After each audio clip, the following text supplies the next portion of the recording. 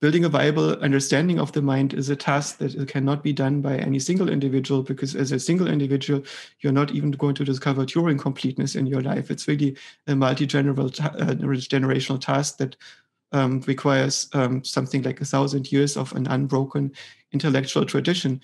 And this happens very rarely in human history. Usually after a couple hundred years, there is some kind of revolution, and a bunch of armed people storms the libraries and the halls where the intellectuals are sitting and discussing, and everything starts from scratch. And then it's being built often in a way that only emulates the understanding of the previous tradition instead of getting the foundations right. So you get scars in this understanding. And current Western intellectual tradition has been disrupted multiple times and quite severely by cults, basically, and it's still recovering from that. And the problem when you are ruled by a cult, as we have been for more than 1,000 years, is that you have a different discussion about the structure of reality and ethics among the elites in the cult than among lay people. And since many of your opinion makers and of your thinkers and so on are going to be recruited among the lay people, they might be working with a limited set of concepts and with a strange mythology to begin with. And the mythology is that the cult is using to indoctrinate people to follow the cult and operate in a way that is consistent with the goals of the cult or a civilization that is in a cult-like organization. That basically means that the mythology of that cult is contaminating the null hypothesis of every thinker. And if you look at Western thinking, the superstitions that we developed based on the reading of Christianity, of its Hebrew mythology, is in some sense still the null hypothesis. And the null hypothesis has been pushed back.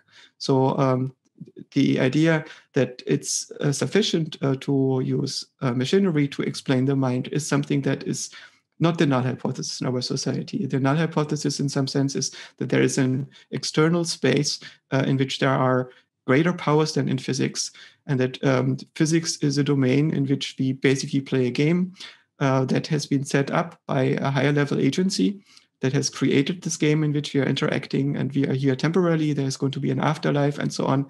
And while scientists don't believe that anymore and so on, it is still for our society the thing in which against which science has to push, because it's somehow the null hypothesis that our society has been working on for such a long time. The symptoms of the scars of meaning is that we have some confusion about how reality and mind are related, which leads to naive realism that the world that we experience is in the way in which we experience it, which even has a form in philosophy which is called scientific realism.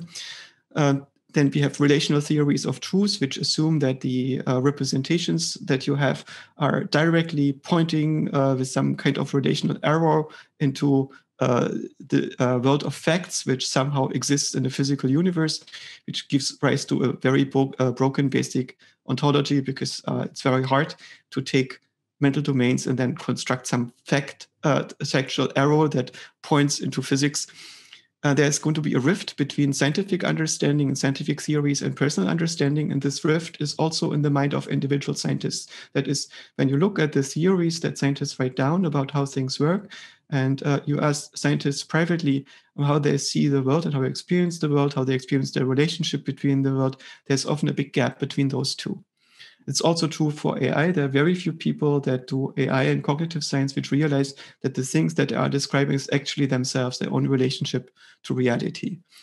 And the conscious phenomenal experience, self, identity, mind, and agency are things that we all deal with because we have to, right? This is something that we are operating with as individuals, but they are pretty much unintelligible to our sciences.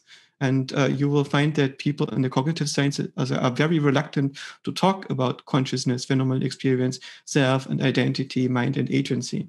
And there are even reasonable people very much at the root of our field or at the top of the field, which claim that it's outside of the domain of our sciences to really deal with these concepts in an adequate way. And terms like spirit, soul, God, incarnation, trance, and so on are basically in the domain of superstition now, even though they once, I think, were more or less technical terms that were required to make sense of the way in which we interact with reality. So we leave the domains in which these concepts have meaning to people that are outside of the realm of our senses.